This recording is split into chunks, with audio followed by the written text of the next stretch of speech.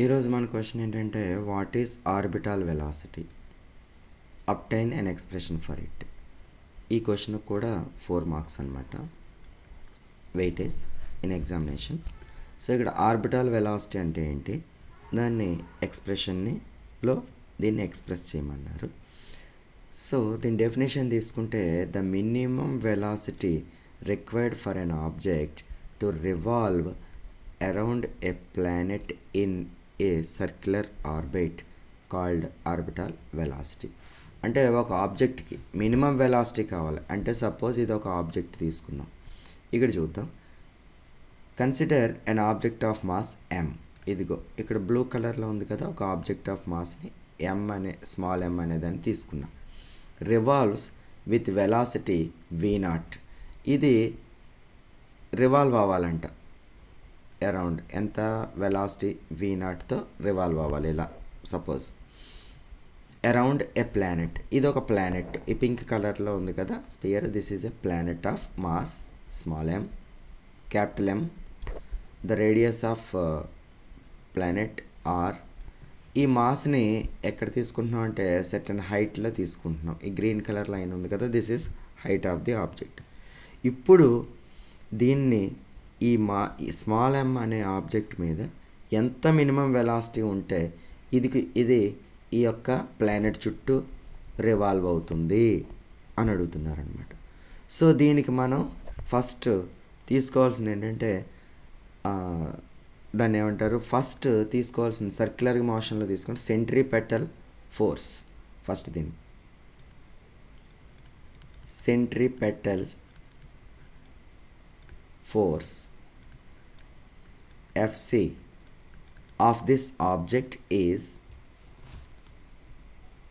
mv0 square, actually mv square but mvo square అనమాట, by r plus h. జనరల్గా centripetal force equation ఏంటంటే mv square by r అనమాట. కానీ ఇక్కడ ఏమైంది, r అంటే ఏంటి, ఆబ్జెక్ట్ ఈ లొకేషన్లో ఉంటాయి, on the surface of earth ఉందనుకోండి అప్పుడు r, కానీ ఎర్త్కి కొంత హైట్లో ఉంది కాబట్టి r ప్లస్ హెచ్. v0 అంటే orbital velocity. This is equation number 1. Second equation, gravitational force on object. Gravitational force on object Fg is equal to ఎంత అంటే gmm by are plus H whole square. యాక్చువల్గా earth surface మీద ఉందనుకోండి object, దాని gravitational force ఎంత అవుతుంది అంటే gmm by are square అవుతుంది. బట్ ఇక్కడ హెచ్ అనేది ఎక్స్ట్రా వచ్చిందనమాట, ఇదిగో హెచ్ హైట్. దెన్ ఇప్పుడు ఏం చేద్దాం, మనం ఫస్ట్ అండ్ సెకండ్ ఈక్వేషన్ని ఈక్వేట్ చేసి v0 ఎంత ఫైండ్ అవుట్ చేయాలి.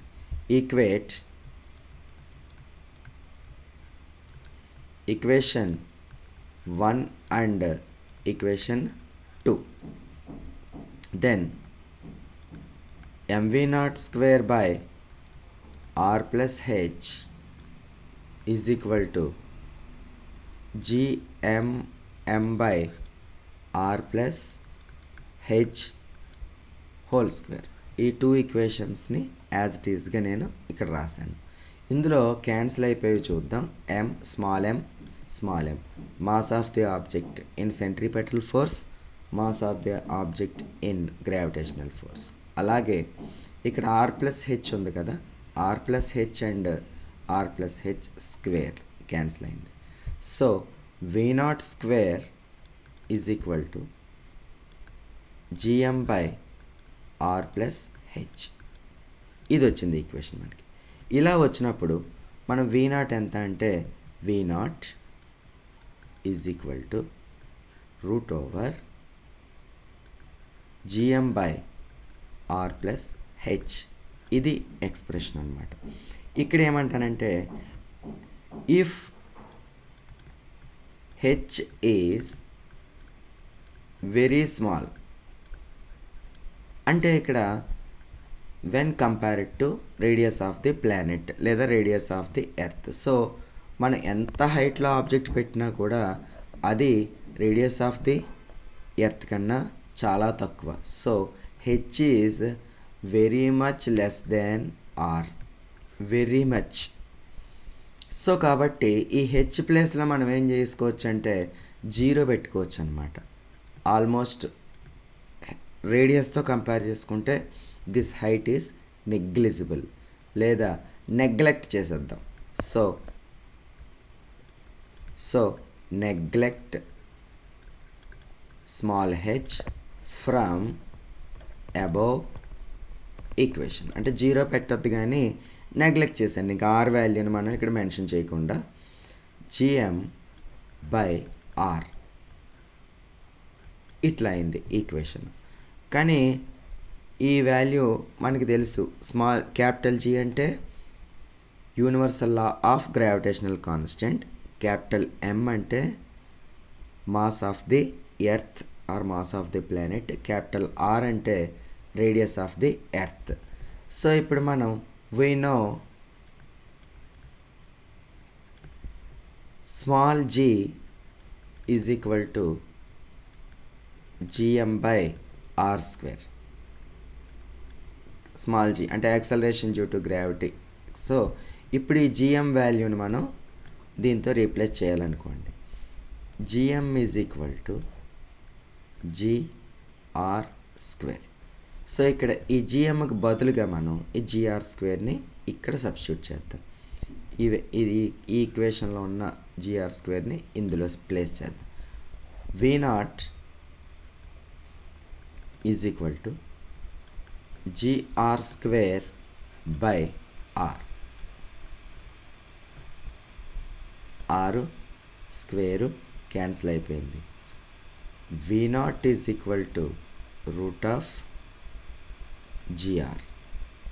సో ఇది ఫైనల్ ఈక్వేషన్. ఆర్బిటాల్ వెలాసిటీ అంటే జనరల్గా ఈ శాటిలైట్లు అవన్నీ కూడా మనకి స్పేస్లోకి పంపిస్తూ ఉంటారు. ఈ స్పేస్లోకి పంపించినప్పుడు అవి కూడా రౌండ్గా అవి ఎస్కేప్ వెలాసిటీతో వెళ్తాయి. బట్ వెళ్ళినవి ఎర్త్తో పాటు రొటేట్ అవ్వాలి కాబట్టి ఈ ఆర్బిటాల్ వెలాసిటీతో స్పీడ్తో రొటేట్ అవుతుంటాయి అన్నమాట. సో కాబట్టి మనం ఆ ప్లానెట్ యొక్క acceleration due to gravity and radius of that ప్లానెట్ని product చేసి రూట్ చేస్తే ఒక నెంబర్ వస్తుంది. That is V0 orbital velocity. అంత స్పీడ్తో మనం ఆ మాస్ని ఉన్నటువంటి స్మాల్ m ఆబ్జెక్ట్ని కనుక మనం మూవ్ చేస్తే అది కంటిన్యూస్గా ఆ ప్లానెట్ చుట్టూ రివాల్వ్ అవుతూ ఉంటుంది అన్నమాట. ఓకే, సో ఇది 4 marks question. Okay, thank you.